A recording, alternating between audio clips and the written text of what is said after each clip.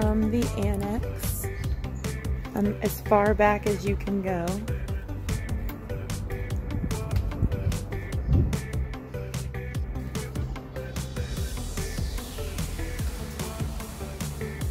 Now I am as far back as you can go in section X. This is right above where you walk into the grandstand. This is section A, so we're as far back as you can go. Now we're in section B, section C, and yes, there are poles for the roof, but as you can see, they're not super obstructive.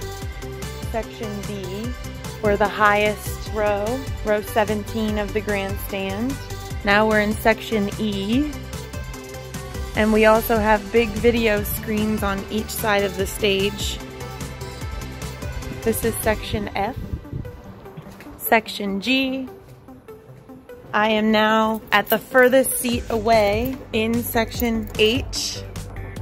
So you can see that there really is not a bad seat in our grandstand venue.